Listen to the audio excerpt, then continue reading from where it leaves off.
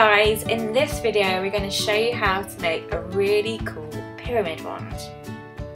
So for this you are going to need a triangle wand which you've previously made, and you can find out how to make this in our triangle wand video.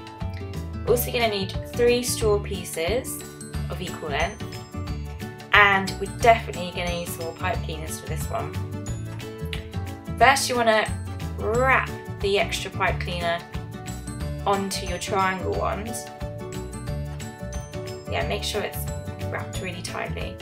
Then we're going to start threading on our straws.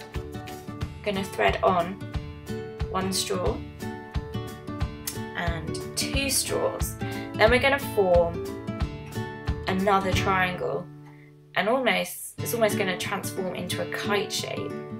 So you thread the pipe cleaner through the side of the triangle wand. And I think we're going to need a bit more pipe cleaner on here, so I'm just going to wrap another pipe cleaner onto the end. Then we're going to take the final straw piece, thread this all the way along over the join and to the end.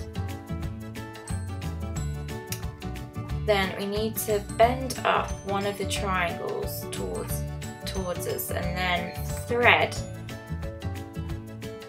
the end of the pipe cleaner down the side of the triangle.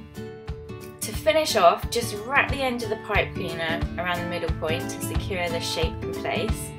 And awesome! We've made a pyramid bubble wand. Thanks so much for watching, guys. Please share photos of your projects and tag us on Facebook and Instagram, #Trunkaroo.